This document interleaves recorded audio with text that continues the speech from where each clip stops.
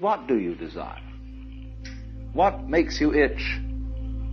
What sort of a situation would you like?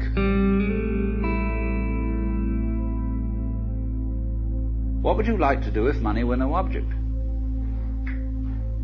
How would you really enjoy spending your life?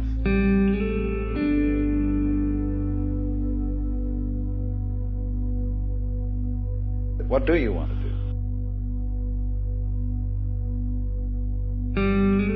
When we finally got down to something which the individual says he really wants to do, I will say to him, you do that.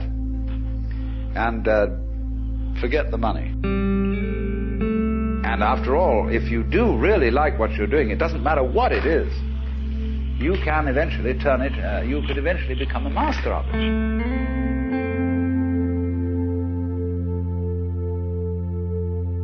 It's the only way to become a master of something, to be really with it. Better to have a short life that is full of what you like doing than a long life spent in a miserable way.